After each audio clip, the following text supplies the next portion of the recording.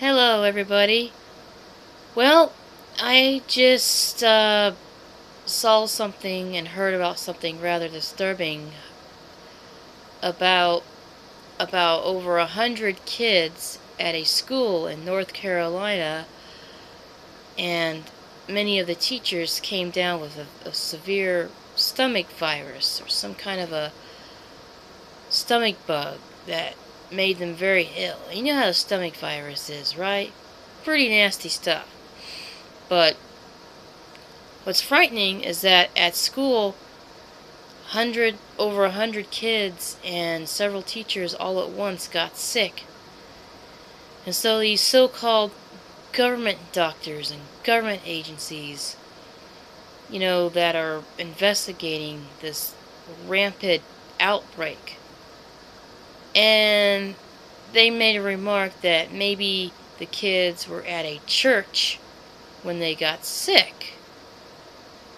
And this makes me think about, in these last days, how us Christians, especially the true Bible-believing Christians, are going to be blamed for all these things. Like how people blamed us for Ebola and blamed us for other stuff and all these other bugs and viruses and sicknesses that are becoming more rampant in these last days.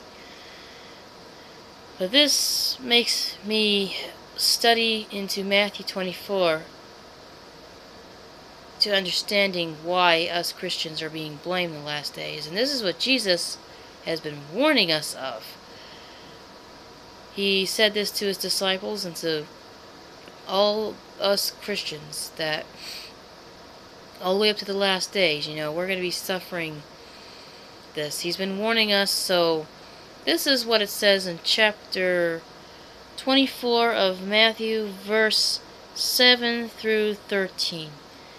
For nation shall rise against nation, and kingdom against kingdom, and there shall be famines and pestilences and earthquakes in divers places. All these are the beginning of sorrows. Then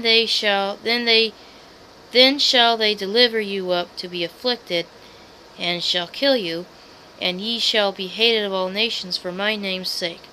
And then many will become offended, and shall betray one another, and shall hate one another. And many false prophets shall rise, and shall deceive many. And because iniquity shall abound, the love of many shall wax cold. But he that shall endure unto the end, the same shall be saved.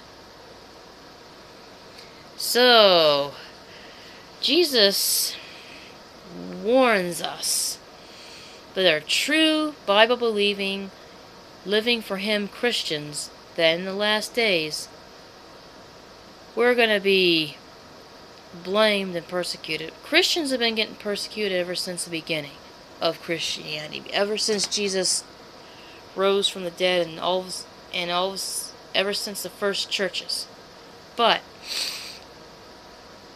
in the last days, it's going to get so bad that Christians are going to be hated and betrayed by those that they thought they could trust. Basically, when all these disasters of the last days start happening, these pestilences and sicknesses and famines and just diseases start ravaging the planet, and people start becoming sick in large groups all at once,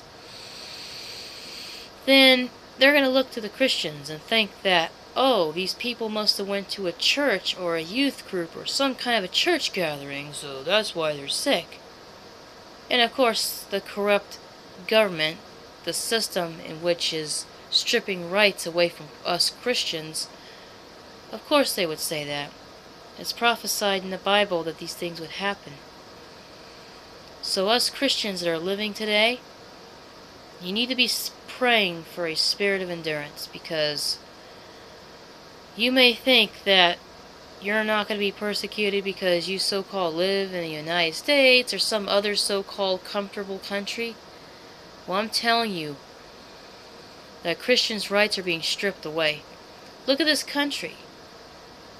Us Christians, us Bible-believing Christians, we say anything against abortion or homosexuality or against our Constitution being violated and stripped, we get labeled as haters. We get labeled as criminals, as terrorists, as all these horrible titles that people throw at us. It is exactly what Jesus says. In the last days, iniquity is sin pattern, severe sin pattern, like rampant sin. People are going to be living in their sin to the point where they're going to grow cold. So, if they have anyone that they love and care about that is a Christian, some people are going to be so into their own world, into their own sin and iniquity, that they're going to betray their own people for being Christians. It happens all the time. Nobody wants to listen to the true Bible-thumping Christians in the last days because they want to have fun and do their own thing and live in their iniquity and sin. So their hearts are going to wax cold. They're going to become cold-hearted. They're going to betray us and kick us to the curb because we stand up for what we believe in. Even though us true Bible-believing Christians, we're not the ones that go out and hurt others, but we'll be blamed for the suffering in the world, even though it's the sin that's bringing on judgment. God's been warning us all this time that sin brings on death and it brings on judgment. But yet, people don't want to repent. If they would just repent, then God would heal them. God will spare them.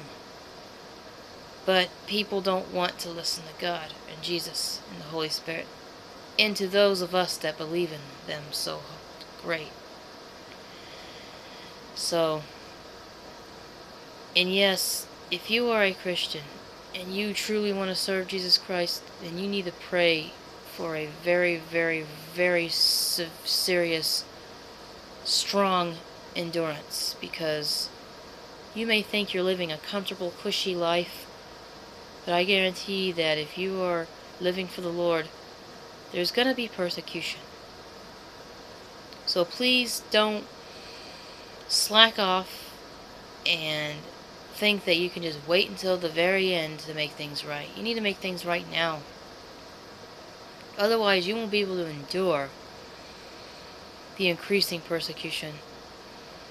I'm just telling you, folks, that in Jesus' own words, people are going to hate us just for serving Him, just for loving Him and being Christians, being true Christians. But He also says that if we endure until the end and we serve Him until the end, then we'll be saved. We'll be rewarded and we'll be taken to paradise. So even though this world may treat us bad and people may hate and betray us, don't lose heart, my brothers and sisters in Christ, because our reward will be so much far greater than this world could ever give to us.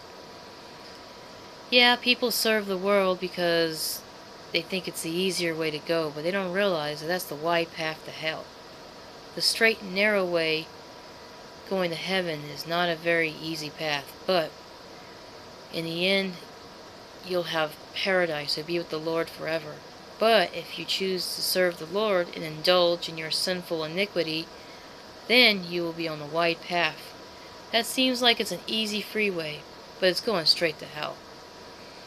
And you're going to regret all the Christians you've persecuted. You're going to regret all the times you laughed and scoffed and kicked someone to the curb because they want to live a Christian life and they try to warn you in these last days.